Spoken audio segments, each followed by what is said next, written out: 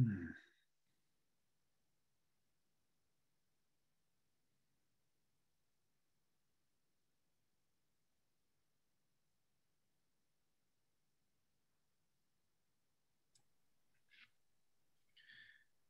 afternoon, and welcome to the ACES Northwest Network Seminar Series, Charge Up Your Fleet event. We're here today to help you prepare to launch the EV fleet of the future now. The ACES Northwest Network is dedicated to advancing the deployment of emerging mobility and energy technologies in the Pacific Northwest. Here to get us kicked off for today's event is the director of the ACES Northwest Network, Bruce Agnew. Thanks, Scott. My name is Bruce Agnew, and I am the co-chair of the Pacific Northwest Economic Regions Transportation Group. PNWER is a 5-state, 5-province organization of public-private partnership, and I'm also the director of the nonprofit ACES Northwest Network. We are a technology and major employer alliance dedicated to the acceleration of technology and transportation. I'm going to come back and explain that to a greater degree in a minute. We are staffed by the nonprofit Cascadia Center of Discovery Institute, which was launched through a grant from the Henry M. Jackson Foundation way back in 1994. From 2003 to 2013, Cascadia received a 10-year grant from the Bill and Melinda Gates Foundation. And with that funding, we launched the Beyond Oil Transforming Transportation program. And we looked at electric cars. And of course, back then we didn't have Teslas or Rivian or some of these exotic models now. We were dealing with some basic e-cars. We come a long way. And to welcome us today, it's my real pleasure to introduce Conrad Lee. Conrad is a good friend. He has been on the Bellevue City Council for 28 years. He is a liaison for various committees and regional associations, including the Economic Development District. But most importantly, Conrad is the leading voice on the Bellevue City Council to accelerate technology in transportation and have Bellevue assume a rightful position as one of the smartest and most innovative cities in the country. Conrad and I have traveled to China together, and Conrad works very closely with the business community through the Bellevue Chamber in promoting the Smart Mobility Plan that was adopted back in 2018 with a technology levy that then Council Member Kevin Wallace sponsored. And Conrad has been our go-to guy on the Bellevue City Council for all things related to technology and ACES. So Conrad, can you welcome us?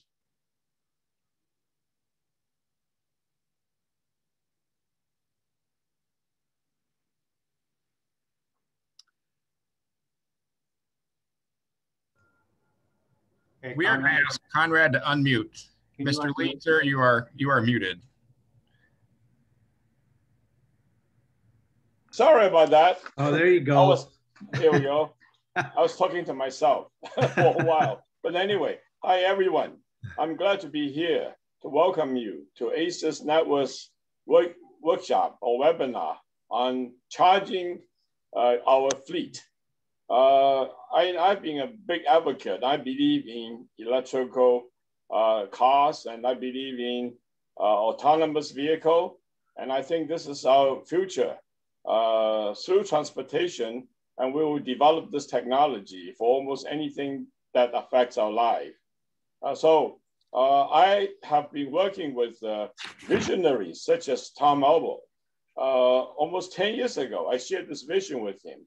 And perhaps now it's the time to bring this to life. So I'm really excited that we are talking about this topic.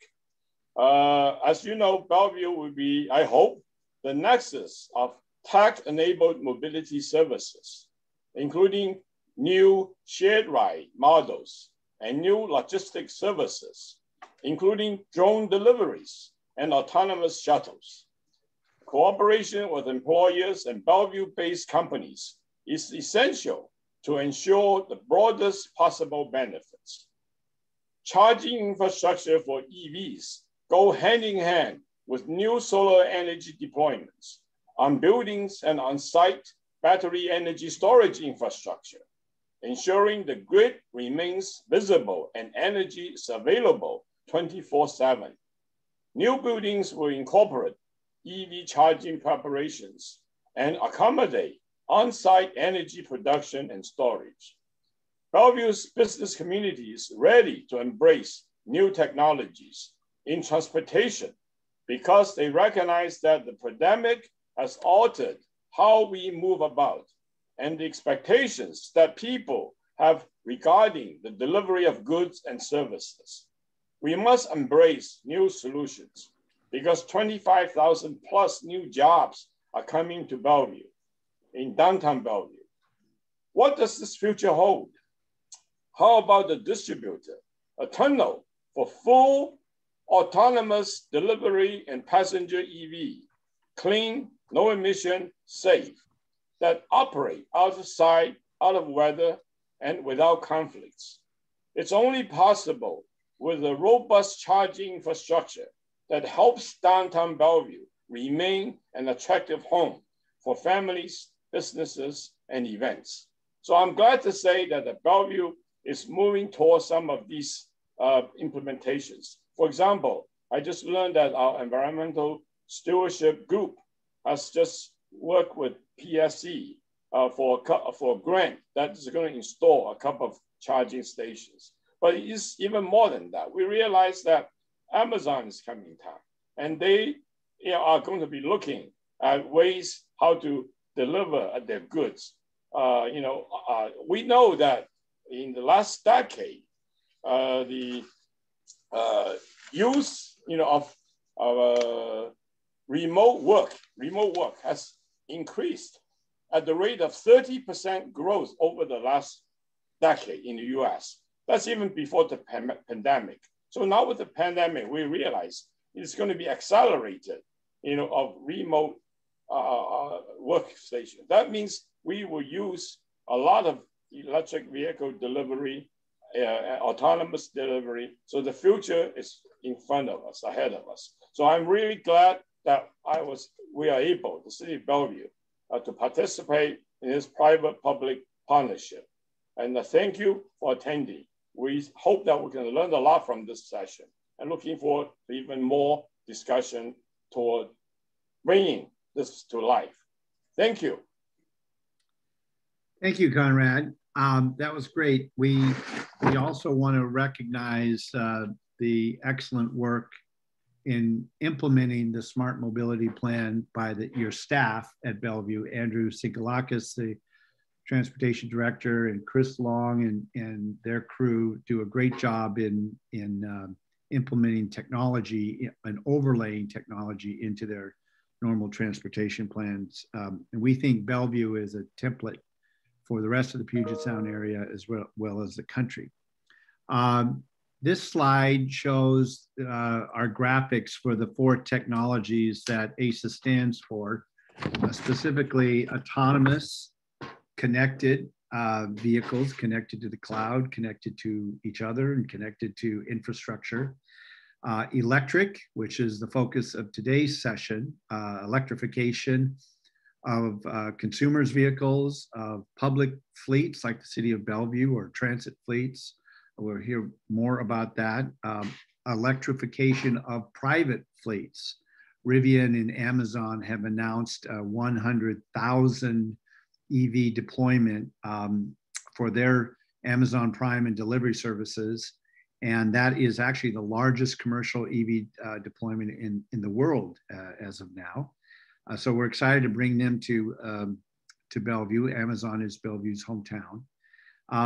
And we are a unique collection working together. The thing about ACES is that transportation technology benefits our society in general by reducing carbon. We recently presented at the State Transportation Commission a program on clean energy meets green transportation.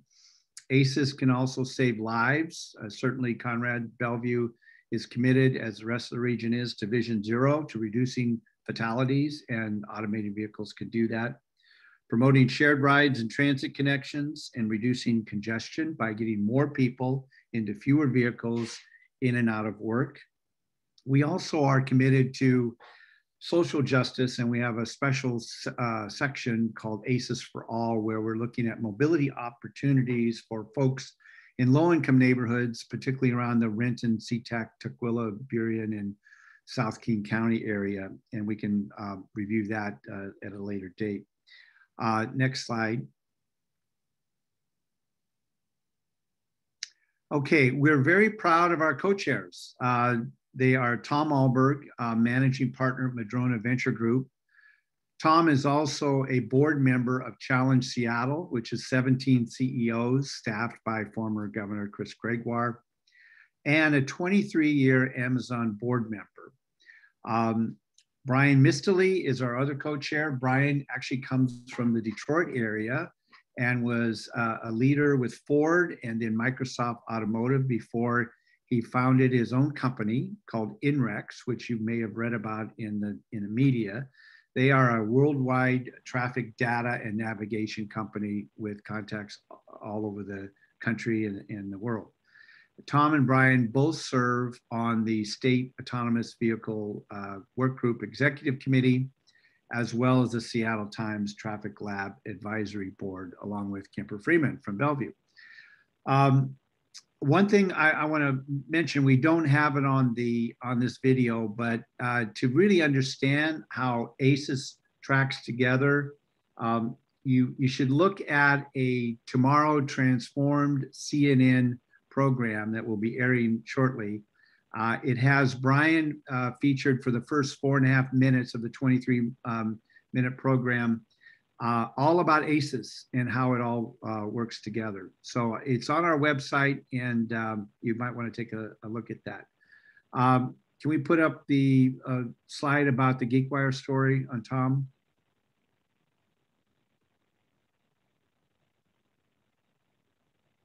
Okay, and finally, okay, these are our leading ACES affiliates. As you can see, we're very involved in it with a variety of companies and technology companies in the region.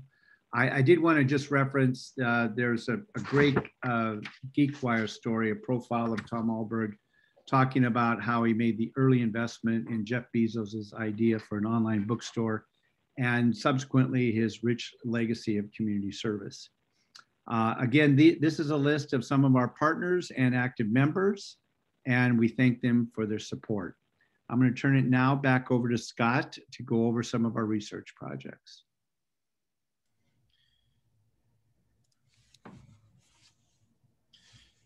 And thank you, Bruce.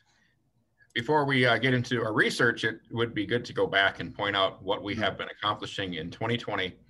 We held a number of events in 2020, and these are 3 of the events that we produced at the ACES Northwest Network. Our Electrify SeaTac event was extremely popular, and that's where we first laid out some of the plans that the Port of Seattle is undertaking, along with a couple of electric aircraft manufacturers to decarbonize air transportation in the Pacific Northwest. Our Future of Commuting event was very intriguing. We had a design firm from Seattle that holds the longest standing contract for design, and that happens to be with Boeing. Teague Design presented on the future of transportation and logistics. And of course, our 2020 event sponsor, Verizon, was able to join us. And our record-breaking attendance at the annual meeting was just extremely wonderful to see that people are becoming very interested in the work that we are doing in the ACES Northwest Network to bring these technologies to life and to bring them to the Pacific Northwest. If you'd like to learn more about what we're doing, we of course invite you to follow us on LinkedIn at ACES. And well, yes, let's talk about the Mobility Minute first. We are publishing every month a newsletter. If you would like to receive our newsletter, we invite you to join the 1,000 people that are already receiving this newsletter by signing up at cascadia.center and /subscribe, cascadia.center/subscribe. And when you sign up for that, you'll receive just one Mobility Minute newsletter each month. And you'll also receive occasional and updates regarding our upcoming events. We're not going to spam your inbox, but we are going to keep you informed. And going back to LinkedIn, it it would be great if you could follow us at ACES NW Network on LinkedIn. That's where we often post about upcoming events. And we also post about the work that our partners and affiliates in the ACES Northwest Network are undertaking. So we invite you to follow us on LinkedIn and we'll be in touch. And our next event will be occurring in mid-May. We've called it Going Vertical. It'll be all about the deployment of advanced air mobility in urban areas all throughout the West Coast, and particularly the wonderful opportunities that we have here in Seattle to prepare for disaster recovery and to provide mobility options that can meet the needs of a wide variety of travelers. So we invite you to look forward to Going Vertical with us at the ACES Northwest Network. Bruce and I are thrilled to be working together, and we've enjoyed working together for the past 4 years to bring this growth to the network. And at any time, we invite you to reach out to us. We're happy to collaborate and happy to hear from you, our ACES affiliates. And of course, we want to hear from you today. You have an opportunity to be engaged this afternoon using the Q&A button in Zoom. It's at the bottom of your screen. If you have questions during the presentations, please use the Q&A button and type your questions there. We plan to allow for time to answer questions after each of our 3 presentations today. If we can't answer your question live, we will certainly work with our presenters to perhaps type a response. And if you'd like to be in touch with our presenters, we can facilitate that as well. Today, we're going to talk to you about charging up your fleets. And I thought I'd start out with a brief presentation on understanding the fundamentals of EV fleet needs and costs. We are at a particularly prescient moment in history, an opportunity to decarbonize our transportation system without additional cost. But let's first talk about some terminology. Not everyone who joins our webinars is an expert, and we certainly want to help people understand some of the terminology that you might be hearing related to vehicle electrification. If you hear the term kilowatt hour, you can think of that as a gallon of energy, perhaps stored in a battery. Energy is stored, power is delivered. So if you hear the term kilowatt, think about gallons per minute. Think about energy being delivered through a cable. And when you hear the term volt, you always want to think about the analogy of pressure in a pipe. So when we talk about kilowatt hours, we're talking about storing energy in batteries. And when we're talking about kilowatts, we're talking about delivering power. One of the most important trends that's taking place in the vehicle industry right now is that higher voltages mean that less current can be used to deliver the same amount of energy. In other words, it allows us to either create smaller cable sizes or deliver more energy with the same cable size. And that's an important trend. It's part of the change in how quickly electric vehicles can charge. I did a bit of analysis in preparing for this event, and I thought I would put up this slide. You may not agree with every number in this slide. Some of it is based on what we expect to happen in the near future. Some of it is based on technologies that are being deployed today. But to give you a sense of the difference between heavy vehicles such as Class 8 trucks and light vehicles such as cars, you can see that typically heavy vehicles need to store anywhere from 7 to 10 times more energy on board. That's because they're typically using approximately 10 times more energy per mile driven. And so if you think about that, it's actually demonstrates to us the efficiency of the electric drivetrain. A large truck might get anywhere between 6 to 10 miles per gallon, whereas a medium-sized car might return more than 30 miles to the gallon, a difference of approximately 3 to 5. And here you can see that we're actually using 2.5 to 3.5 kilowatt hours per mile, but there's a lot less energy lost in electric drivetrains. Right now, we're seeing cars with ranges of 450 miles, which I think is just incredible. And we hope that that continues to be the case, that we see more range in light vehicles, especially as we experience shorter charging times. One of the most important trends that we see happening right now, and I think Mike Houston might touch on this during his presentation, is that the drivetrain architectures for these vehicles are moving to higher voltages. This means that they can charge more quickly. And our charging power is rising. We used to see charging power of about 25 kilowatts. Now we're seeing 100 kilowatt chargers all over the place. That's typically what we see with Tesla's supercharging system, but the newest charging systems will deliver 3 times that amount of power. And finally, one of the trends that we've been highlighting here is the need to think about solar plus battery installations. The Honorable Councilmember Lee talked to us about the need to deploy solar power all throughout Bellevue to ensure that depot charging and at-home charging could happen without a great deal of impact to the electric grid. A solar plus battery system for your home can cost anywhere from $10,000 to $25,000. Large-scale solar plus battery systems with the capability of storing the charge that might be accepted by a single Class 8 truck cost approximately $30,000 to $50,000, depending on the type of equipment that you're using. With those costs in mind, I prepared this chart.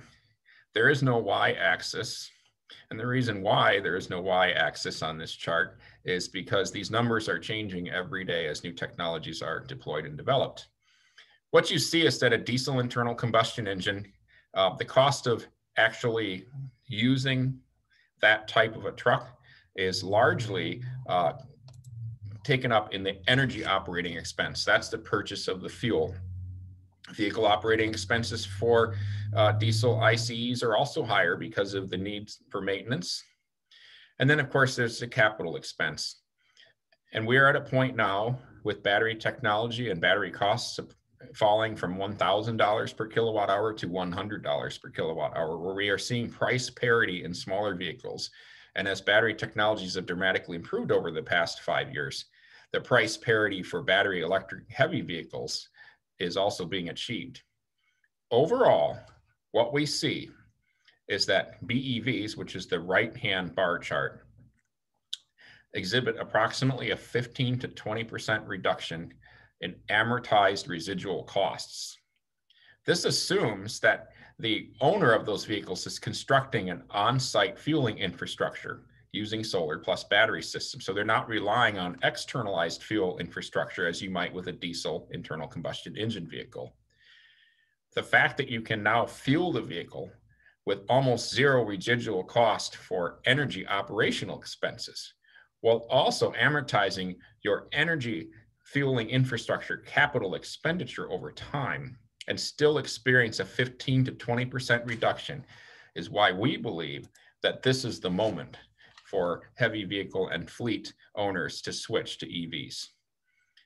And I don't think it would be any surprise to us that switching to EVs now would provide a massive stimulus to the economy. It makes sense for fleet operators, and it makes sense for us. If you include a carbon tax, the difference becomes even more dramatic.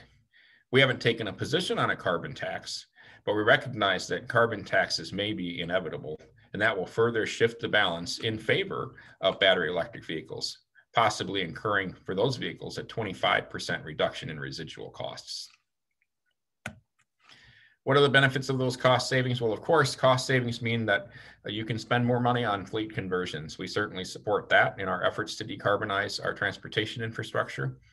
Increasing competitive wages is a benefit of falling operational expenses for vehicles. Increasing the quality of service or the frequency of service is a good outcome. And of course, we recognize that amortizing these costs allows companies to hedge against inflationary pressures and against the potential for carbon taxes.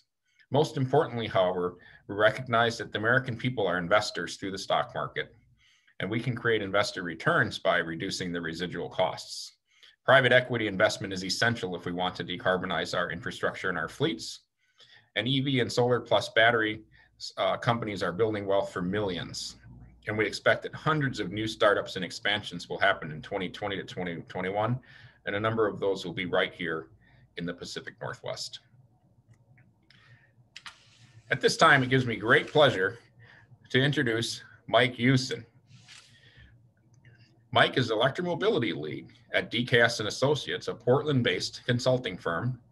And Mike and I have previously been competitors, but now we're partnering to advance electromobility throughout the Pacific Northwest. And I'm proud to welcome Mike to the program today. Mike, thank you for being here. You want to be sure you're unmuted. Looks like you got it. Thanks, Great. Mike. All right. I didn't know if I could unmute. Great. Hey, it's great to be here. Hang on one second. Ignore that. Thanks, Scott, for the introduction. And you want to bring up my slides and I can kind of, or do you want me to present directly? I can do that if you want me to share my slide, either way. Yeah, thank you, Mike, for presenting yourself. We appreciate that. No worries. Here for you. The magic of the internet, the cloud, I guess, as it were. So is my slide visible okay? It says the future of fleet electrification. Am I in the right place? So before I get started, just a quick introduction.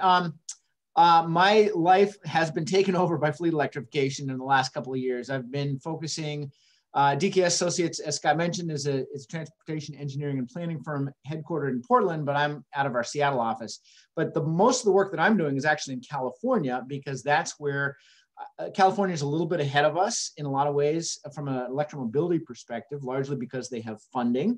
They also have a lot more vehicles that are electrified because it's a ZEV state, and hopefully at some point in the not too distant future that will happen here in Washington as well. But I'm working right now with fleets like the city of Oakland and Dublin and Albany and Hayward and Alameda County and Berkeley and Fremont, and lots of other cities down there. Up here, I'm working for King County. I did a project for King County Metro, for the city of Seattle, and several others. So the project, I'm not going to really get into the projects today. Instead, what I want to talk about are some of the trends, dive a little deeper in some of the things that Scott was talking about that present the context. If you are a fleet manager and would like to learn more, I'd be more than happy to geek out with you on all the doodads that are directly applicable to fleets. But for this audience, I wanted to keep it a little higher level. So I'm going to be focusing a little bit on sort of just bring everybody up to speed with what I call Electromobility 101, talk about some of the benefits, talk a little bit about the forecasts and some of the trends that are affecting us. So just to make sure everybody's on the same page, so that the terms that I use don't confuse folks. There's 3 different types of charging: level 1, 2, and some people call it 3, or DC fast charging. These are primarily low speed for residential. The fleets tend to use level 2 charging, although for fleet use, DC fast charging also makes a lot of sense, but there's some labor issues that are involved in that because you need someone physically to do that.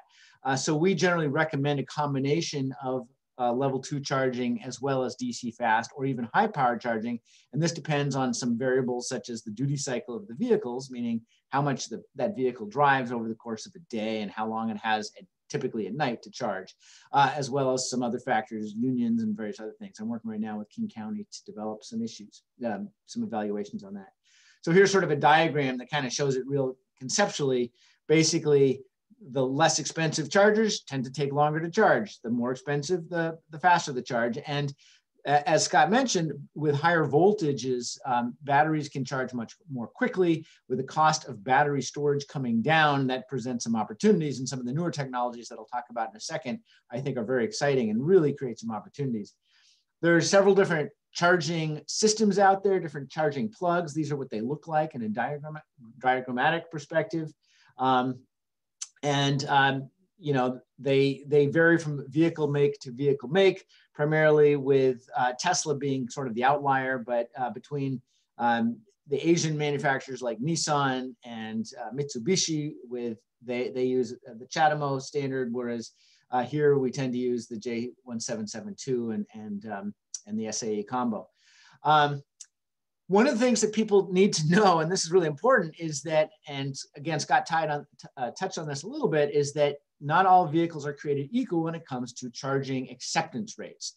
So the onboard charger on an EV is the limiting factor for AC charging. And so when you're planning your charging, it's really important to recognize this. The good news is that hopefully and what we're seeing is already with the more expensive vehicles, they tend to have higher acceptance rates, but we're starting to see that on the more more sort of fleets, vehicles that are more appropriate for fleets, which tend to be more low cost vehicles. And again, the work I work on is primarily municipal fleets. I can't speak for corporate fleets. We haven't done any of those yet, although they're going to need our services, I believe. Until recently, we haven't had very many options. That's changing radically, and I'm going to show some slides in a minute that depict that. So how do these chargers get applied? Well, there's multiple different types. There's residential, there's workplace, there's public, there's fleet, and there's destination charging. all of which have different types of chargers. And I think most people here are probably familiar with at least some of those. I'm not going to spend too much time on that. And how do you find them? Well, this thing usually can tell you where to look. You also usually have a comparable app on your dashboard if you're driving an EV, but there's many different apps, particularly PlugShare here, which shows where the different chargers are located. Range anxiety has been traditionally the foe of electromobility. And as we get more and more public chargers, that's addressing that. And those chargers you can find them using technology like your smartphone app. Let's talk a little bit about some of the benefits. My favorite benefit of all is that their electric motors are more efficient than internal combustion engines. Internal combustion engines are great at generating heat, and that's what most of the power, most of the BTUs goes into heat generation. Unfortunately, that gets wasted through the radiator. With electromobility, almost all of the electricity is used to turn the wheels, torsion, and that's really what it's all about. So one of the major benefits, and I think, if you get down to the physics level, the reason that I believe that EVs are superior to other forms of traction power is because it's just more efficient from a physics perspective, as this diagram illustrates. It's essentially, a third more efficient. Of course, we live in an urban area where pollution is very important. We tend right now the climate gets the focus, but even without climate, there's criteria air pollutants that are regulated by the EPA, which electric vehicles don't produce out of their tailpipe. It depends, of course, on the fuel source for the energy. But here in the Northwest, where we rely primarily on hydropower, we have a very clean grid, and so we have clean vehicles. So obviously, reduced GHG emissions are really important. This is a comparison of 3 different types of vehicles. And as you can see, all electric vehicle basically doesn't generate any GHG emissions. Costs. Fleet managers care, unlike those of us who buy our own vehicles, we typically think of what the cost is when we take the vehicle off the lot. But from a fleet manager's perspective, the maintenance costs are really critical. And the green on the top are all electric vehicles. These are other combinations of internal combustion engine vehicles here on the bottom, the plug-in hybrids in the yellow. But by compared to all of the different power plants, electric vehicles have significantly reduced savings just because they don't need any of these consumables, spark plugs, oil changes, transmissions, all that stuff that wears out. There's just far fewer moving parts, saves a lot of cost. And then, of course, over the lifetime, that fuel adds up. Over a 10-year period, this is some data from the city of Seattle. There's a significant reduction. It's about a 3/4 reduction over a 10-year period in fuel costs because electricity, especially here in the Northwest, is a bargain compared to gasoline. And then on a per mile basis, again, electric vehicles are quite a bit more cost effective on a per mile basis, and that if you're a fleet manager, that's very important as well. Oops, skipped a slide. So on a TCO basis, total cost of ownership, which is really when you combine all of these metrics together, this is data from the city of New York's fleet, which has the largest municipal fleet in the country.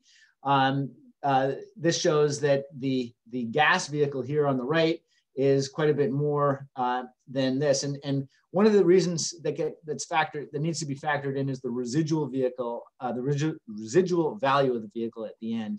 And electric vehicles can hold their value well, depending on the vehicle itself. All right, I'm going to talk a little bit about the future, where we're going in terms of EV adoption.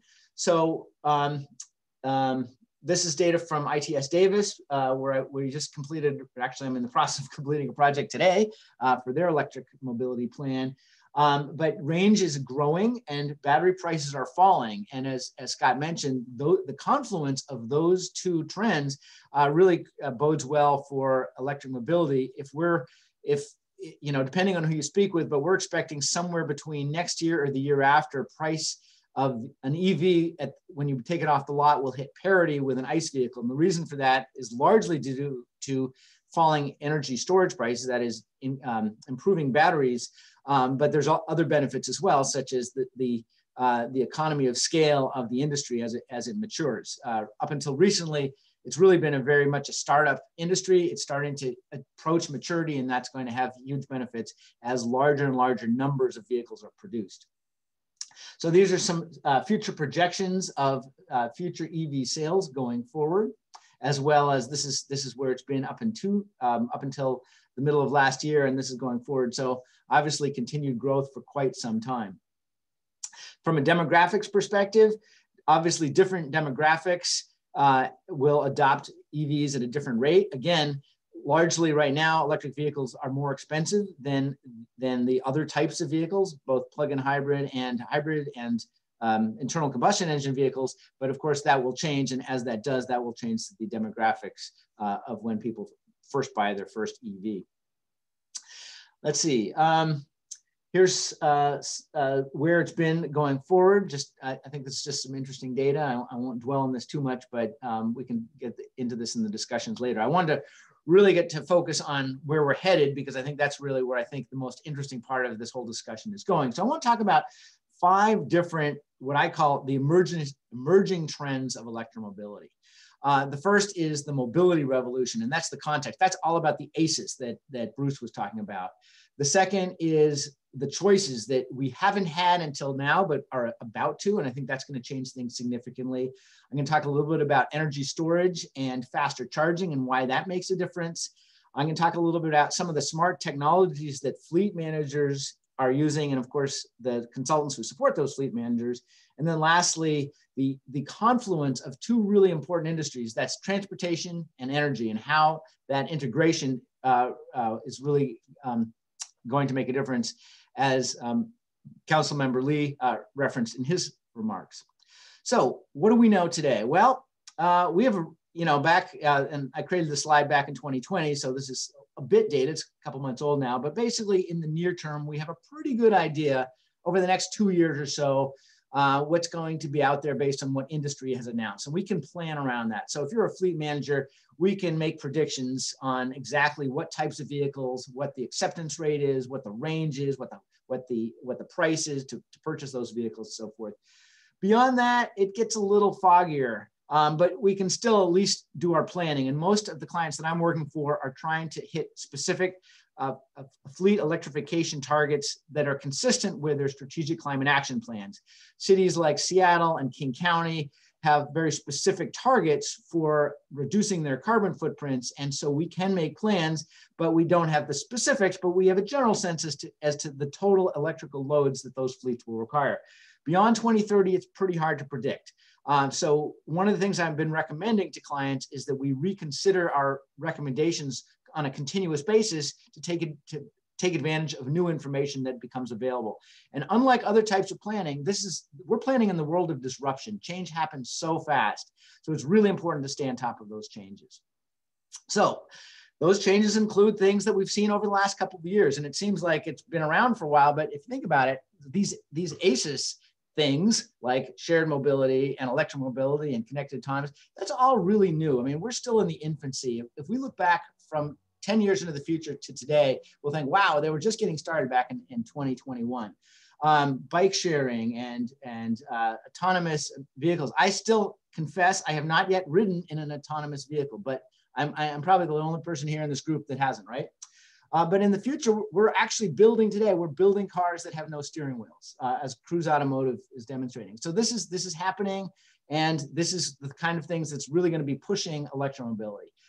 How do we work that into our landscape, into our cities? Well, we develop infrastructure such as electromobility hubs, which is the subject to the presentation that we did last week for the Transportation Commission.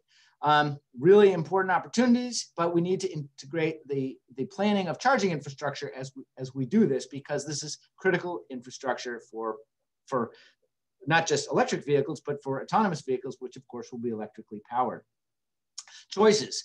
We haven't had a lot of choices. Right now, Tesla controls 70% of the electric vehicle market in the United States, one manufacturer. Why? Because they got out in front, they came up with great vehicles, and nobody else has caught up yet. Other vehicle manufacturers are trying to, and some examples are companies like Rivian, which is another startup, or another startup called Volkswagen. Oh no, Volkswagen's been around a while, but they haven't had any electric vehicles other than, the e-Golf, which is essentially a compliance vehicle.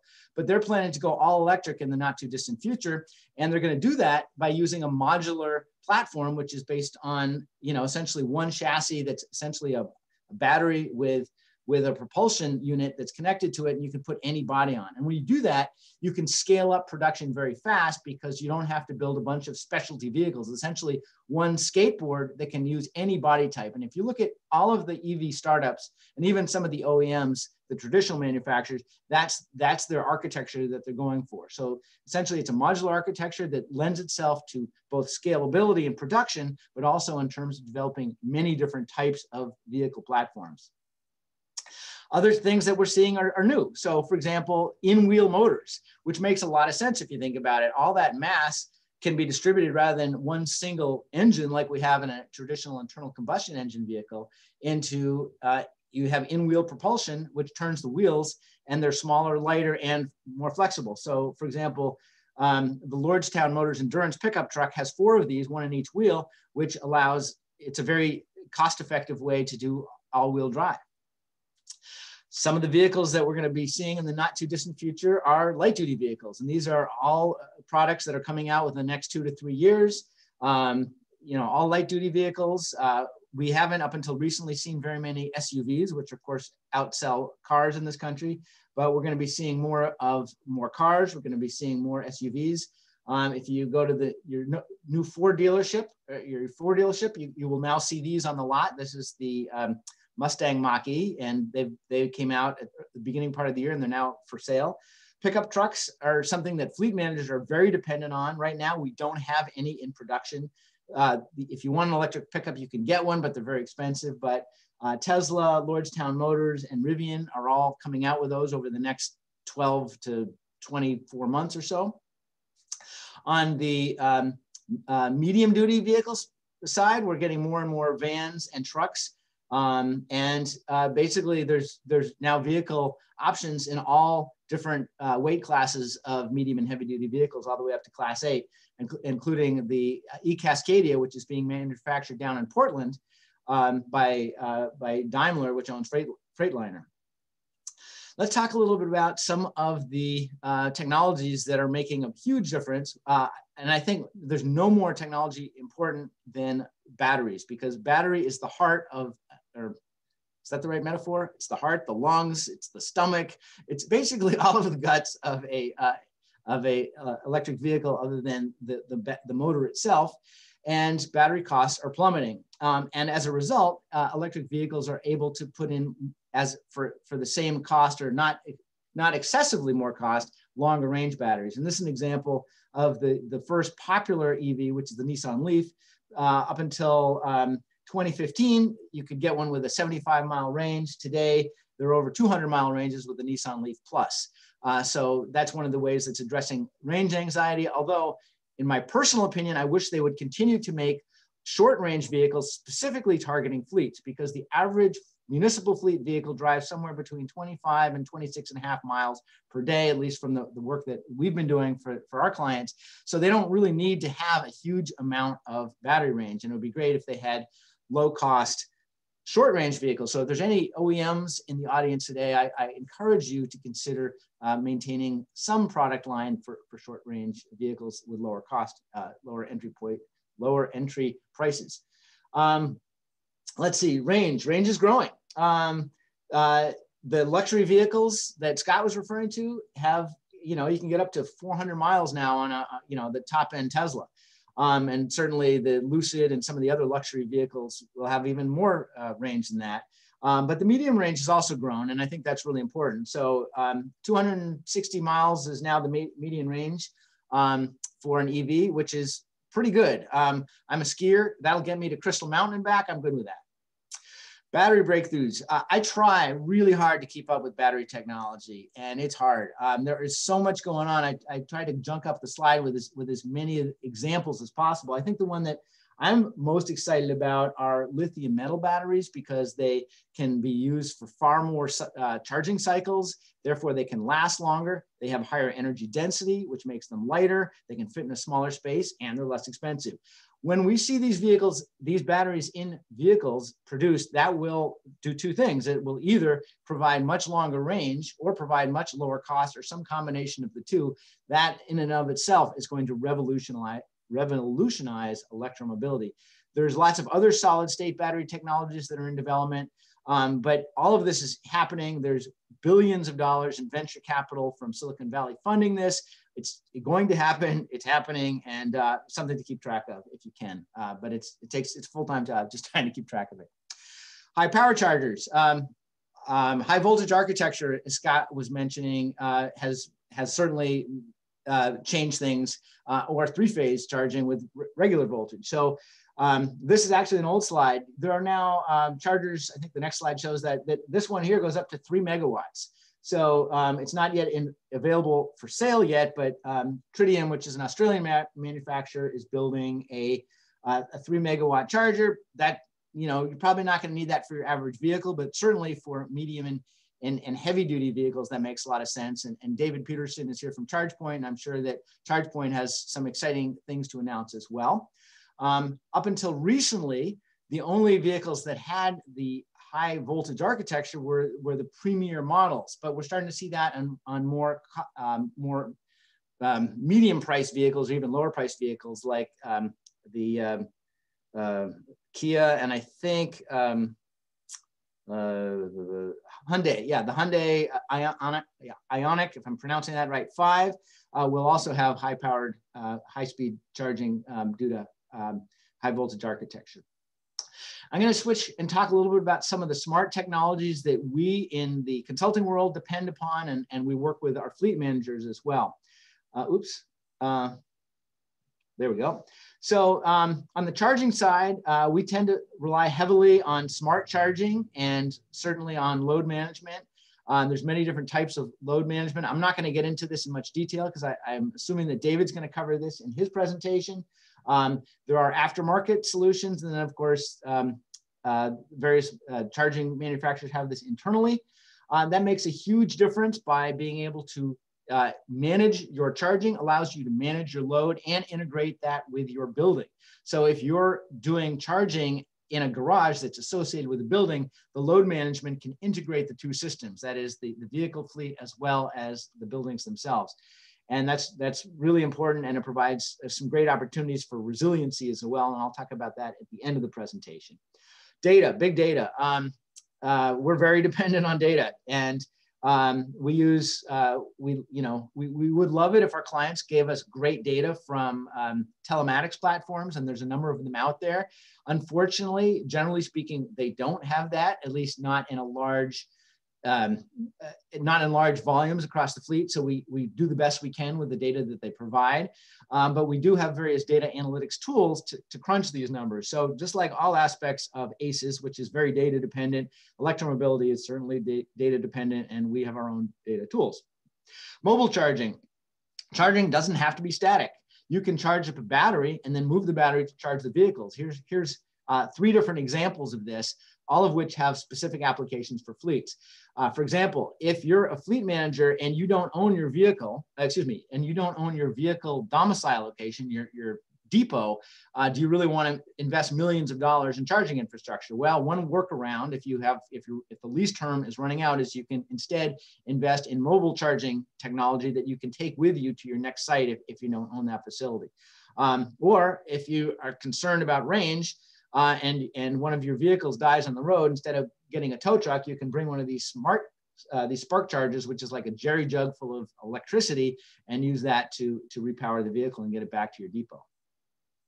Other kinds of charging technologies. Right now, we've been using primarily the plug chargers that I've been showing, but technology is advancing very quickly. There's now inductive or wireless charging that's available. And in fact, the transit agency in Wenatchee, Washington has been using that for years with success. But it's also becoming dynamic, meaning that there's a company that's based in Israel that's doing it, installing it into roadways so that vehicles will be able to charge while driving. When that happens, of course, it'll put planners like me out of business, but that's okay. This is important going forward.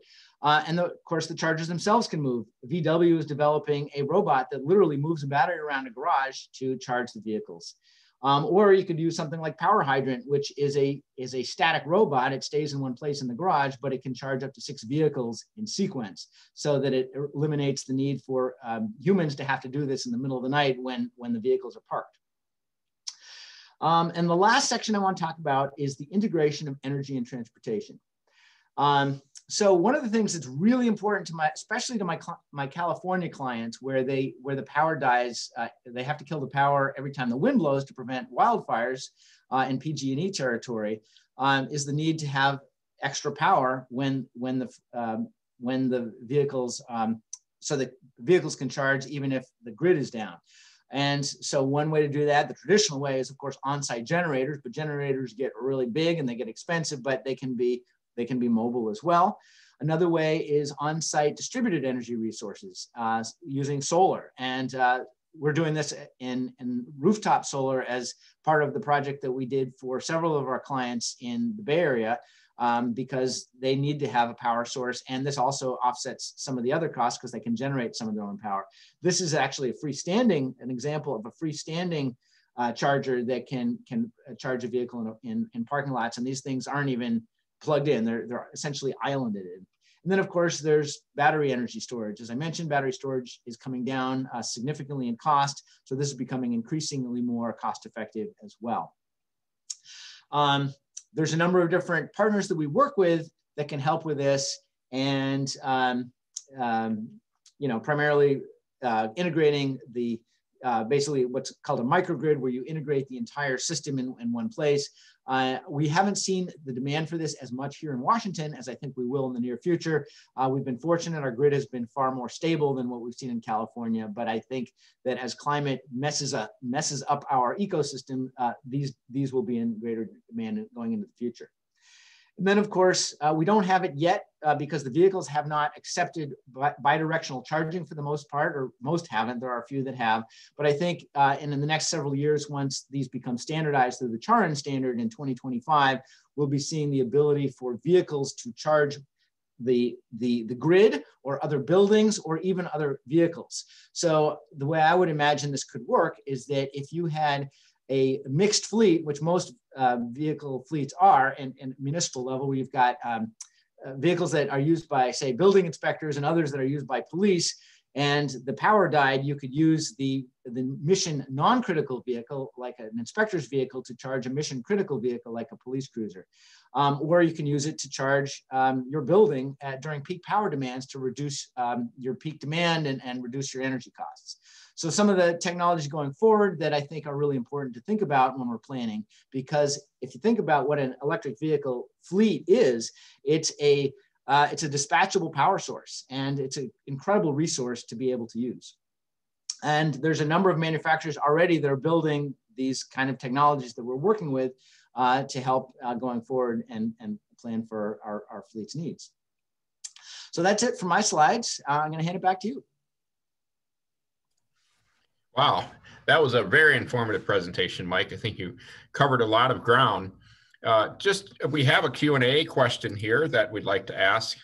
Someone asked about the idea of renting batteries and refueling batteries, and I've been researching that a little bit. Battery rental came about as a way to reduce the capital expenditure and shift the cost of batteries to kind of a month-to-month basis, especially for transit operators who generally didn't have the most flexible budgets. But the idea of battery swaps seems to be gaining some traction, but we're seeing the potential for really high-speed charging, it looks like. And when we're talking about high-speed charging, maybe we can do a twofer on these questions. I am, of course, studying the grid just as you are, Mike, and I'm very concerned that the grid doesn't have the capacity to charge and that we're really going to need those distributed energy storage systems. So what do you think about battery swapping and the need to really think about essentially finding ways to reduce the load on the grid instantaneously? Well, I think battery swapping makes incredible sense. And, if you think of it for historical precedent, look back at the Pony Express, which was the original form of battery. That's basically what that was, right? The Pony Express rider would switch horses every so many miles because the horse got exhausted and hop on another horse. And that model should, I think, have been applied to electromobility. And frankly, I'm surprised that it hasn't. I know there's a startup in China that's been exploring this, and I think maybe it will work in China, but I haven't yet seen it commercialized.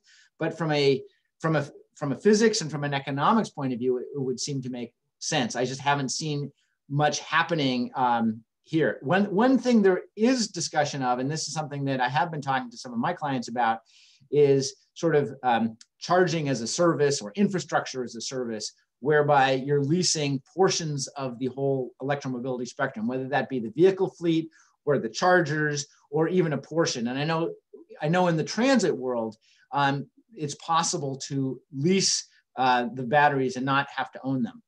But I personally haven't had direct experience with this, and at least with my project experience. Great.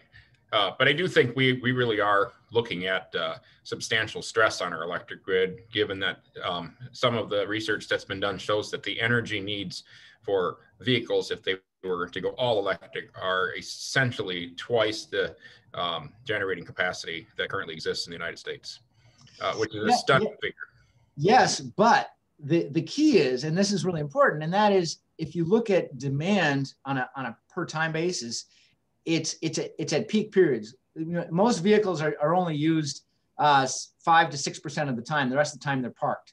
So if we had bidirectional charging and then we had V2G, vehicle to grid integration, that would help the grid and could really provide grid services. So if it wasn't one direction, if it was bidirectional and it's technically capable of doing that, that would address a huge amount of that.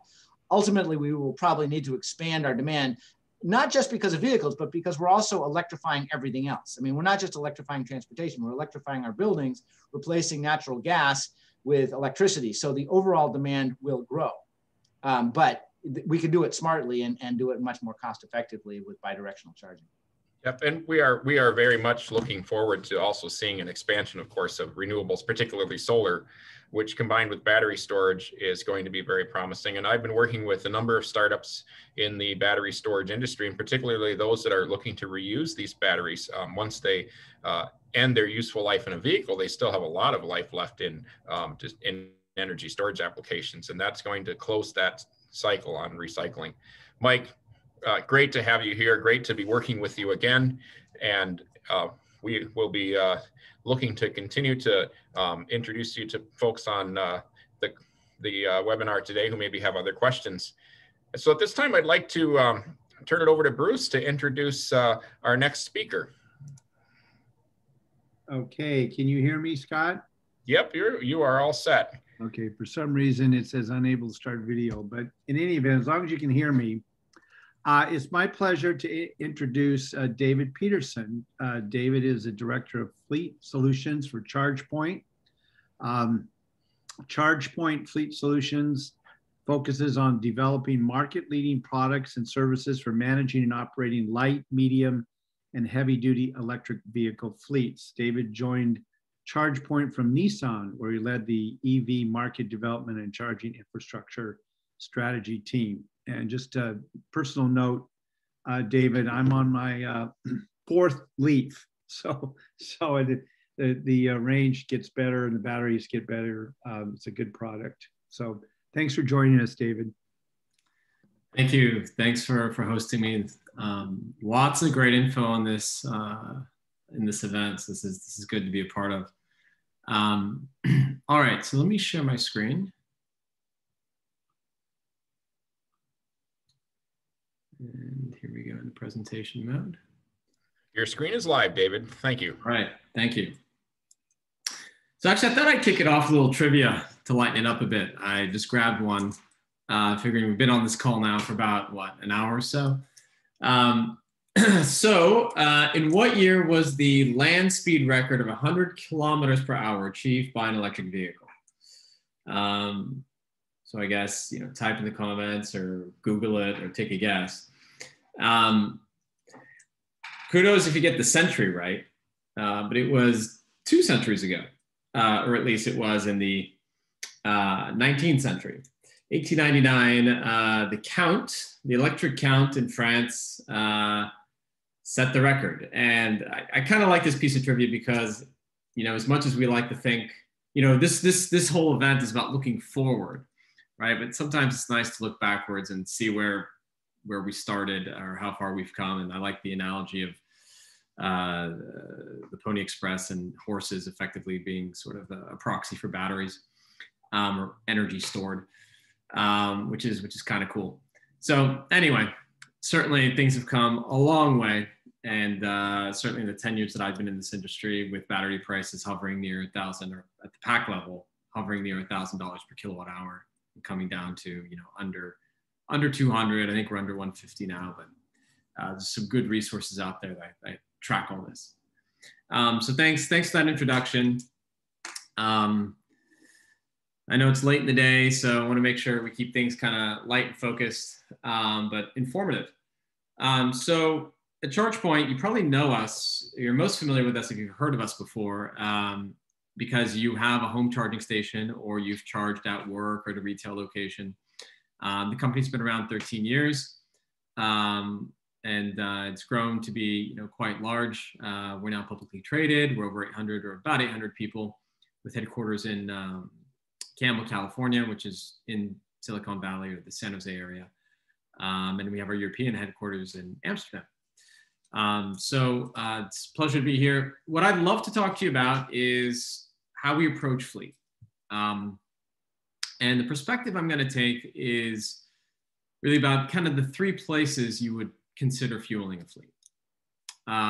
There's at home, if you're a take-home fleet, for example, or home charging needs to be part of the solution.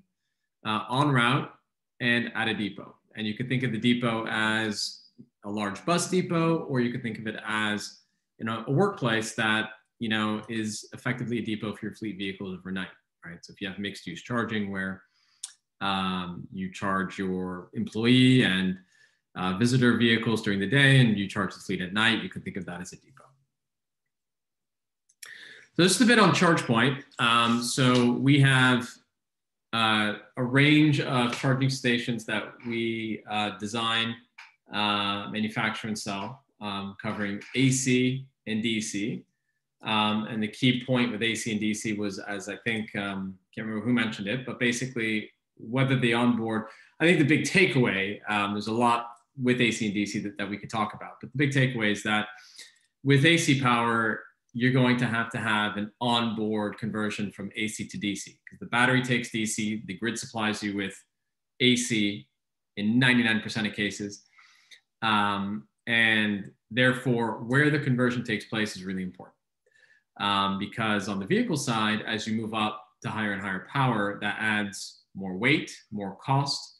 And in some cases, it can add a limitation because you're constrained by whatever the conversion capabilities are of that unit on the vehicle.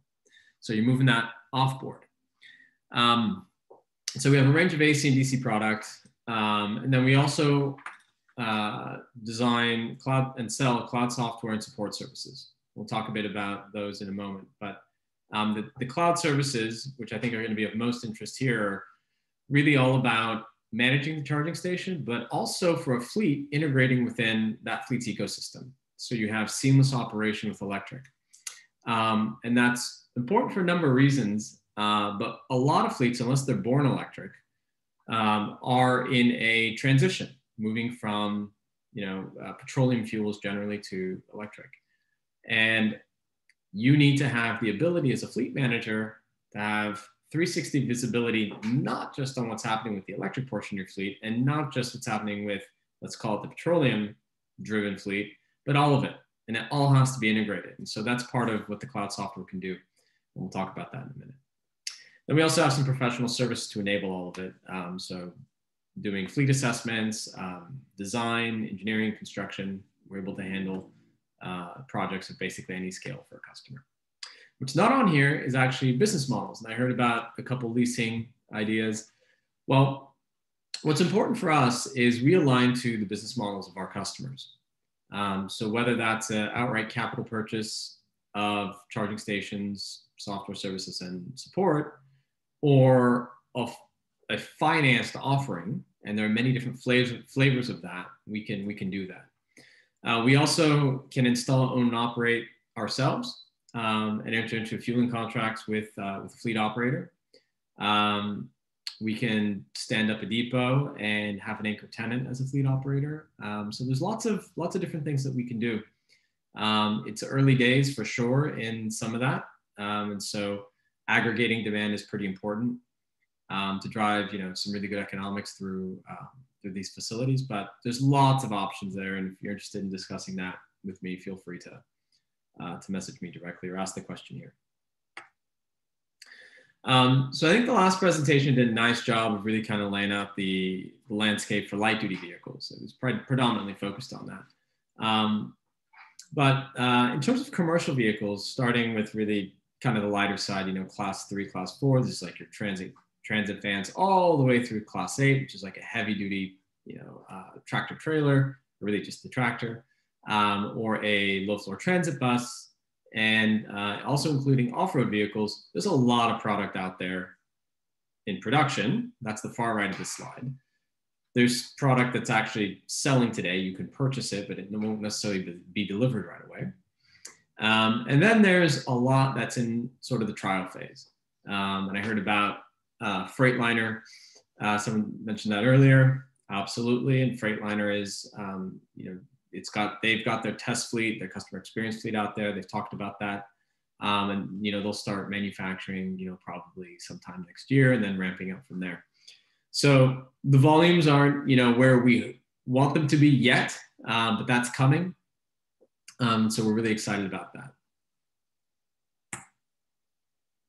So in terms of where you fuel, right, you're going to fuel at a depot, on route home, as I was talking about. So if you focus first on the depot, you know, there's a lot of considerations, and I think these have been more than sufficiently covered here about thinking about the routes and trying to right size and what are the capabilities of the vehicles. And we saw a nice chart that talked about all the different ranges, and it's absolutely true. Higher voltage, usually what comes with you know, the larger vehicles is higher voltage batteries, which is really great because you need less current to deliver you know, a specified amount of power, which is really awesome.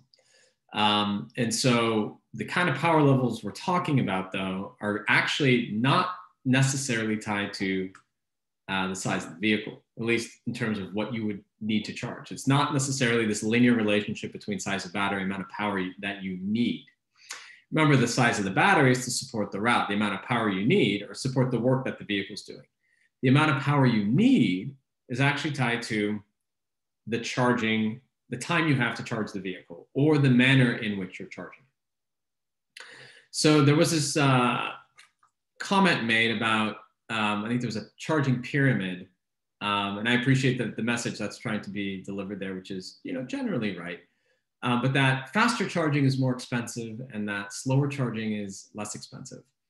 And that's kind of true, except that when you look at it as a system, right? If you have a whole bunch of vehicles that are installed at a location, say you had like 20 Freightliner e-Cascadias all parked and charging, you can actually, that same infrastructure can charge vehicles really fast, but it's actually pretty cost effective because of what you're doing, and this is sort of the benefits of DC charging, is you're amortizing all the costs of the power conversion equipment. And why you can do that is because of electrical switching. So you could charge one vehicle, charge the next, charge the next, charge the next, and you're effectively dividing, take power equipment divided by number of vehicles charged within a certain period, and, or rather the cost of that equipment, and that means that you've got a pretty cost-effective charging system. So the more vehicles you can charge with a given set of power conversion equipment, the cheaper it's going to be. The more it's a one-to-one relationship, the more expensive it's going to be. So the AC paradigm in charging is kind of one-to-one. Now you can do some panel sharing and you can do some things like that. It's a bit limiting. But with DC, it varies. You can have one-to-one, but that's expensive. Or I shouldn't say it's necessarily expensive, it's just not as cost effective as if you were spreading out all of that cost and charging a large number of vehicles. So it's really interesting when you look at the economics of DC. It's not necessarily sort of the AC paradigm doesn't translate over to DC because of what you can do with switching. So something else to think about, though, is, you know, all the fleet tools that you use or fleet uses, and it doesn't matter what type of fleet, whether they're using it for asset management, fuel management, routing, and dispatch, you want to be able to integrate with that. And that's really core to what we do at ChargePoint in terms of our software. So being able to take in a whole bunch of different inputs and produce a basically crunch algorithmically, right, an output that says deliver this much power to this vehicle such that it can, be ready to go with, say, 15 minutes prior to departure, or however we set the parameters. So that's really critical. So as you scale your fleet, this kind of integration is going to be critical, because the way it's largely going to work, and especially in an autonomous world, the vehicles are going to come in and charge themselves, or at least connect themselves, or whatever the interface is.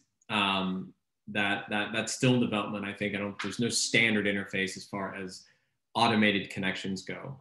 There's wireless connections. There's contactors such as reverse pantograph for the transit space. But whatever the connection mechanism, whatever that is, whatever that interface is, the software is still controlling how much power gets delivered to the vehicle and when. So the way it's going to happen, even with somebody today manually plugging in, is they plug in, they walk away. And then there's no one at the yard, unless it's a really active yard and there's somebody monitoring. But there's typically no one in the facility who's monitoring that vehicle and seeing if it's charging or not. And so having a fully integrated system that can send alerts, notify someone at the site, notify a supervisor that there's an issue, and then quickly being able to triage if it's a vehicle issue or charging issue is really critical. So all these integrations are really important. Now, on-route charging is really interesting. This is where, certain use cases aren't very well supported, right? So if you think of like over-the-road trucking, right, that use case isn't really well supported by at least the current state of trucking electric technology. But that will come. And then there are different sort of use cases within that, right? Depending on the type of utilization that you want to get out of your vehicle. And usually you want to get as high utilization as you possibly can. So you want to turn those vehicles around quickly. Charging can take some time. And so development of like a megawatt connector standard is underway. There are different organizations working on that. So we're not quite there yet as an industry, but there's general convergence on other DC technologies, such as what's been generally adopted by the Society of Automotive Engineers. So if you look at SAEJ 1772 and specifically the CCS1, that's pretty much the same connector that's being used for light duty all the way through to heavy duty, as far as plugging goes. It's generally adopted by most OEMs. But en route is today typically complementary in most fleet applications, because charging equals downtime, which equals opportunity cost, right? So that's money lost, revenue lost. And so most fleets are not keen on having charging happen during business hours or operating hours. So it's usually complementary to home charging or to depot charging, unless the cost is being incurred by an individual and it's not on company time, such as if you were driving for Lyft, for example, and you didn't have a ride and you're fueling your vehicle. So to enable that, right, ChargePoint has a really large network of, hundreds of DC stations across the US and certainly across the Pacific Northwest. But we also are enabling roaming on our network. So drivers today can roam across the following networks that you see there. And what's really cool about what we're doing in the industry is those are all peer-to-peer agreements. So there's no transaction fees. This is all being done peer-to-peer, company to company. And so we enable that for the drivers, and there's reciprocity with the other networks. And so this is something that's really important for drivers today. And then we're also enabling it with fleet cards. And so coming soon, we'll be launching that feature. So if you're a fleet that uses fleet cards to pay and track for fuel, that will be enabled as well with roaming. And the last thing I wanted to touch on was really home charging. And when we think about fleets, we don't necessarily think about home charging, but this is actually a huge, huge area, especially as we see the rise in last mile e-commerce, or last mile deliveries, largely driven by e-commerce. This is becoming really important. and I say e-commerce, but it's sort of really like internet-enabled deliveries, right? DoorDash, I wouldn't necessarily call e-commerce, but this is huge. And this is a new type of fleet. But there's also the other side of this, which is, the pharmaceutical rep that gets a vehicle, and that's a fleet, because the fleet operator technically there is what we call FMCs, or fleet management companies. Companies like LeasePlan, ARI, Element, they lease vehicles on behalf of, corporations to individuals. And they also lease to other fleets as well. So many cities use, the services of an FMC, for example. They're effectively just leasing companies. But take-home applications are really important and represent a large segment, a large portion of their business. So this piece of it requires a bit of ingenuity, and this is one of the coolest areas that we've been working on recently. And so being able to seamlessly just dispatch an electrical contractor, do an assessment of what it takes to do the installation, whether it's in a multifamily or single family home, provide the estimate, and then get the installation done. That's all done through us in sort of almost a push of a button. It's getting that easy. But where this gets really interesting is with the ability to actually track and pay for fuel. So now you're fueling at home, which is the whole novel thing, right? So you never have to go to a gas station again. You just drive home and plug in. Now you're fueling at home. So the fuel reimbursements look different, right? So now we're tracking your fueling at home. We're tracking how much that costs. And then your employer, or really the FMC doing this on behalf of the employer, as reimbursing you for your fuel expenses. And then, of course, we're also tracking all the fueling that you do en route, and you can toggle between what you do at home, what's for personal use, what's for business use. And so we're pretty excited about this integration, or this offering that we have in support of the FMCs. But it really could branch out into so many different areas, as you can imagine, right? With the ACES sort of paradigm, in terms of shared mobility and ride hailing and vehicles, sort of home-based or home-fueled vehicles increasingly being a part of, at least the electric ones, I should say, being increasingly a part of, what is available on various ride-hailing apps. This becomes pretty critical. And I think I just talked about the home reimbursement piece, but anyway, so I just wanted to kind of shed some light on a few of these different areas, right? So home, en route, and depot fueling, and where we add value, where we've been playing, and just give you kind of a high level understanding of where we're at. So with that, I'll wrap up and be happy to take any questions. Well, thank you, David. Very informative, and a great look into what ChargePoint's vision is for charging networks. I'm intrigued by the home charging option that you mentioned. And I think as people find the shared ride mobility services and connections to public transit to become easier in the future in suburban areas, we might see more at-home parking of fleet vehicles that are used by the people who operate those vehicles. So I think that's a compelling vision for the future. So thank you. The question that I would have is, you mentioned, of course, that ChargePoint is basically offering end-to-end solutions. What does it look like for you right now to partner with renewable energy providers who would install solar plus battery systems on site with ChargePoint units? Yeah, that's a great question. So for us, the integration happens at the software level. So there's an objective, right, that the solar and the storage has, right? Whether it's grid services, whether it's setting up a microgrid, right? There's some reason for its existence that might be completely independent of the electric vehicle deployment. And so understanding kind of what the objectives are, and then tying that up really with software. So if there's a site controller, or if whatever the interface is, we can interface with that, and then tie that into the charging and the charging plan. So then it's, once you have that technical integration done, then it's about what the objectives are, right? So is the objective to do direct solar to vehicle? Is it, that's where things get interesting in terms of how you'd want to set this up. But yeah, the interface is absolutely at the software level.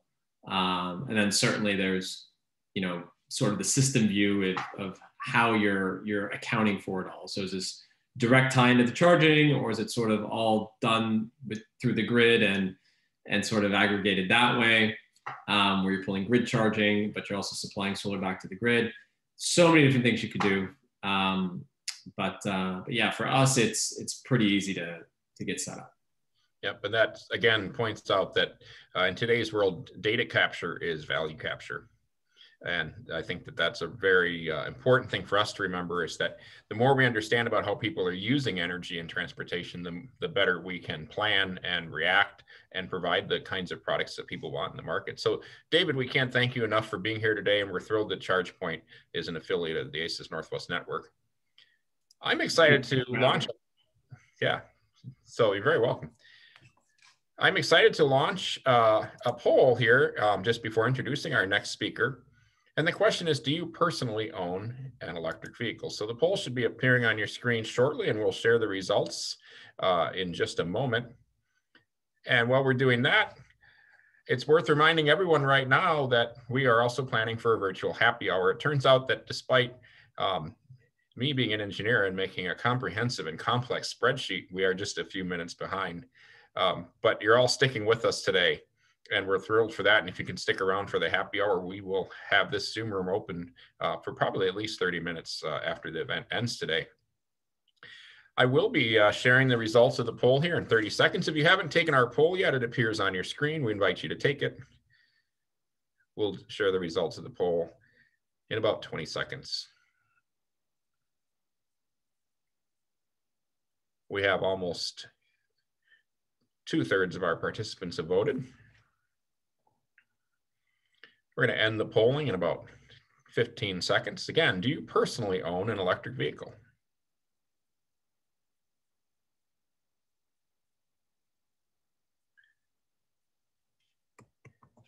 Thank you for participating in the poll. It's time to share those results. You can see the results on your screen. It looks like approximately 1/3 of our participants own one EV, and almost half of our participants have EVs in their personal fleet. 1/3 of you say that you plan to purchase an EV soon, and I hope that you're also thinking about how that fits into your renewable energy plan for your residence or business. 16% of you said that you don't have plans to purchase an EV. And of course, we all have our own reasons for maybe holding on to vehicles that we have. And I'd love to hear what you might be thinking in the comments. And 11% of you formerly owned an EV. And of course, if that was a few years ago, you know that that technology has come a long way. So thank you for sharing your thoughts in our poll today. We're thrilled to have you here. And I am going to be thrilled to introduce Andrea Tousignant. She is a consultant who has done work all throughout the Pacific Northwest, including extensive charging infrastructure work in Alaska. She'll be unmuting here momentarily to join us from Ions for EVs and talk to us about what it takes to get your fleet charging infrastructure and your fleet off the ground. Andrea, welcome. Thank you. And you want me to go ahead and share my screen then? Yes, please. All right. Oh, I gotta get the right one. All right, so let's jump in here. And looks like you've got PowerPoint up. What's it? What's that? Yep, looks like PowerPoint is up, and then. All right. Oh, that went back. Yep, sorry. Sorry, how do I go back one? Got it, figured it out. All right. I'm Andrea Tousignant. I am Ions for EVs, is a small business consulting business, transportation electrification consulting business that I have. I started off about 6 years ago working with a solar installer and doing residential and then commercial and state contract. And I also worked for 2 years with a distributor, National Car Charging, where I sold ChargePoint, EV Box, and FSEC, and a few other providers. So today I'm going to talk with you about fleet electrifications and some innovative funding mechanisms that we found and that Scott and Bruce provided to me that I learned about, and I'm going to share a little bit with you about fleets. I know that David and Scott and Mike have covered pretty well, so I don't think there's a lot to say. about fleets. I'm currently working with a Green Transportation Program, creating a fleet assessment tool for public fleets. I think it was about 4 years ago, there was a law passed to electrify all public agencies and city fleets as applicable, or anyway, as possible. And so we're working together to give these organizations tools to be able to electrify. And as Scott mentioned, I'm also working with the Alaska EV Working Group, which is working to electrify, well, putting in the first DC fast charging in the state of Alaska with Volkswagen settlement money. So that's been sort of interesting, and it's actually where I'm from originally. So it's nice to be able to help them out with things that I've learned here in Washington. So transportation electrification, we're at the tipping point. There's 63,000 electric cars in the state of Washington. So it's really, giving us the scale that we need. And also key drivers, there's $300 billion being spent internationally. Regulations are starting to match. We're being able to get different codes and the things that we need in construction to be able to ensure that there is charging in new buildings. And as everyone really spoke earlier, that lower cost of ownership is really reaching parity with the size and types of batteries. Let's see. And so the vehicle models, Washington State became a zero emission state last year. And so I know someone talked about compliance cars, but this is an example of compliance cars and instead of having 9 or 10 vehicles like we do now in the state, like from dealerships, there's going to be many, many more. And you can kind of see the range of where those are. I don't know how to get this out of the way. And so, yeah, the becoming a ZEV state requires automakers to ensure that a certain percentage of the vehicles are zero emission. And so that will be happening in the next couple of years. So electrification barriers, I just kind of wanted to throw this in, is really looking at your fleet, whatever fleet that you are responsible for, looking at the community, how it affects that, working in partnership with the utilities, and also really what's going on in Washington State and in our landscape and what's gone on. So corporate governance, really looking at each organization's sustainability goals, talking to the sustainability team. In the last year, your fleet owner has probably learned a lot about fleet electrification. In this year of COVID, there have been so many articles and so many webinars that most fleet people have a good idea that total cost of ownership is really close to there, especially if they can find a program that's going to help pay for that infrastructure. And this was just more about what David talked about, is are you going to be doing depot charging, or are you going to do it, disperse it around the community, or like he said, residential. So business case is, so the business case I'm going to talk about today was put together by the Environmental Defense Fund, and it talks about increasing demand for last mile delivery and really targeting some of those health consequences in certain more industrial areas, and that the ZEV readiness is really here and making sure that we address the barriers. This is one of their financing approaches. It's a really good paper and really goes into different areas of financing that you can be looking at. And I have the link on the last slide. And this is also evaluating those barriers, those hard cost barriers, the soft costs, the risks and uncertainties, not knowing what your electrical capacity is in your facility. And yeah, so it's this specific program, or several programs, is accelerating zero emissions delivery. And they talk about the different stakeholders, the shippers, public and private financing, working with your state and local government, and working with your original, or the OEMs, the equipment manufacturers. And so they call it the Z zone model, a zero emission delivery zone model. And it's an innovative financing mechanism that uses both public and private financing to help you, convert your fleet. And this fills a critical gap. And so why embrace it? It's creating a lever for business customers. It's focusing on zero emissions. And it's something that you can, again, do that partnership with public and private. and also reducing delivery emissions within certain neighborhoods. And so this is all three models put together. It's sort of blurry, so I'll just go into the first model, sponsorship. And it's a business model where a large customer or collaboration bears the upfront costs, and the carrier bears less risk in the short term. And so it's, well, as it says, it's a sponsorship model. The next one's more of a, they call it monthly minimum, sort of a membership model, more of a transport as a service or transit as a service. And all of these models, really delving into them and learning about the specifics is pretty interesting, but takes a little bit more time than I have today. And this one is more of like an app-based, like next month I'll need 7,000 miles, and then you would just request those miles based on this shared rental model.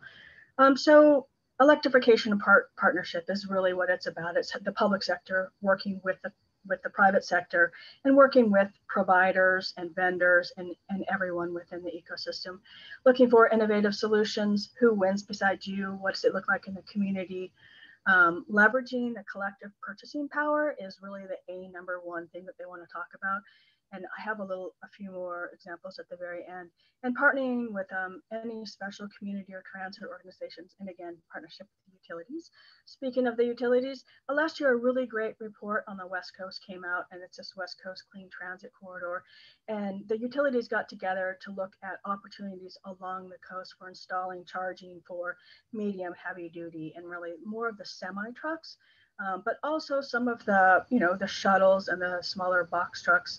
And they just created a bunch of shovel-ready projects, or projects that could be shovel-ready pretty quickly.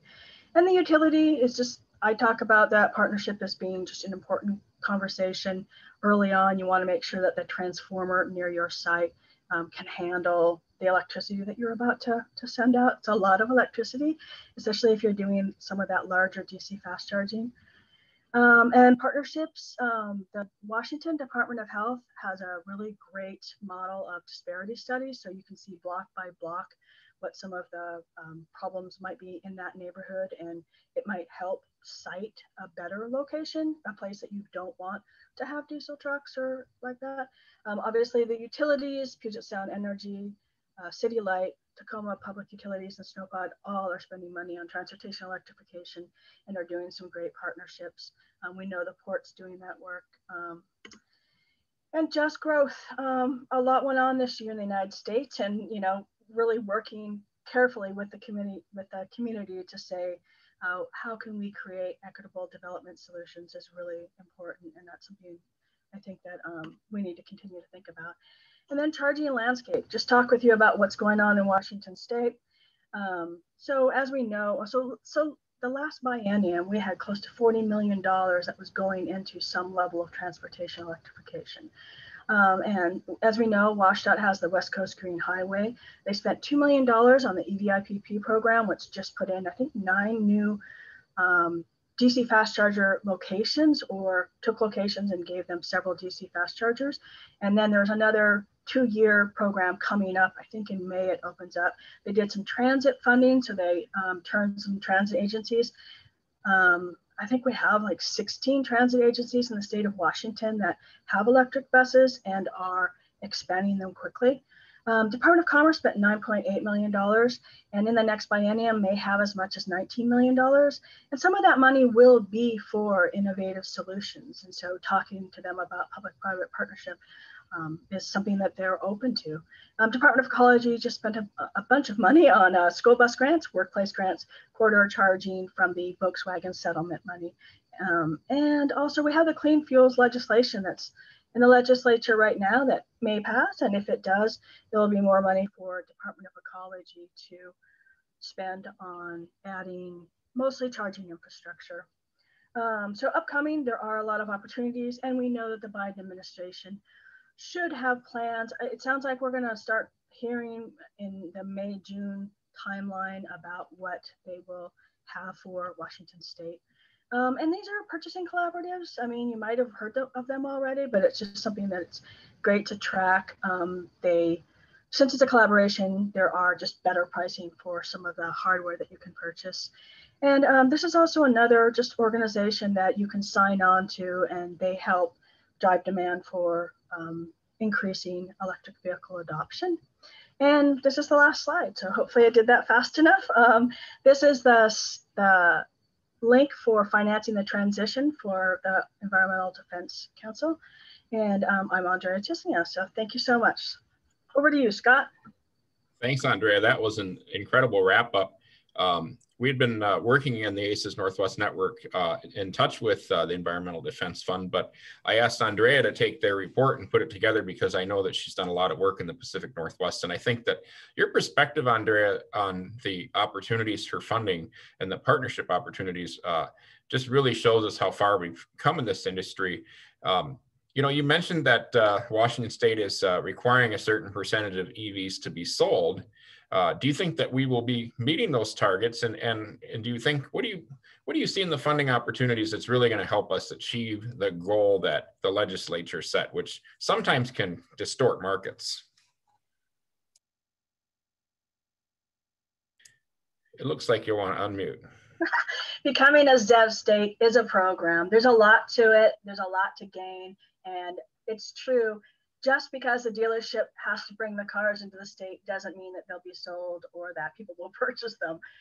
But it is a start, and especially alongside a clean fuels initiative, people will understand more about what's available. When they only see 3 or 4 cars out there, they don't know that there's 46 cars that are available that might fit their needs. So I think it's more likely that we'll have the smaller SUVs, that we'll have all of the different cars, and I think that's better for light duty adoption. I don't know that it will do anything for fleets, but the fact that Washington State has a fleet electrification requirement for all public agencies is huge. I mean, again, that's going to be one of those collaborative purchasing agreements. There is a state contract within the state, and so that means it's less expensive and easier for people to look at that initial expense and be okay with it if it's not that much more than their regular car. So I think something I've learned a lot working with fleets, and I know Mike probably learned this too, but sometimes they don't really know what they need. They aren't capturing that data. And so how do we capture that data so they need to buy 6 cars, not 16 cars? And so that's the kind of thing that we're working on is, do you really need all those cars? And anyway, that's not really about the ZEV state, but yeah, I mean, I think that's an analysis that we have to do. We have to look into what's working. The Department of Ecology is spending a lot of time gathering metrics now, so we'll have a really good baseline, and we should know. And the states that do have it, like look at California. We always talk about everybody who works in EVs goes to California to work because they have a low carbon fund, and they have a way to fund all of these programs. And so that's what the clean fuel standard will do.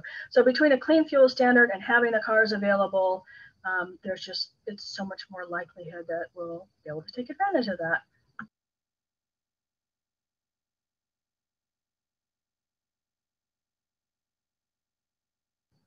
You went quiet. I can't find the mute button. It's time to invite you all now to keep an eye out for our next event in mid-May, Going Vertical on advanced air mobility. And it's also time for our happy hour. And I think the question for discussion has been put in the Q&A by John Niles. What is the future of en route charging away from home for level 2 charging? So if you're still on, what we'll be doing here in the next minute is elevating all of our attendees so that everyone can be in the same room together. And before we do that, I think Bruce will be unmuted here to thank you all for attending our event.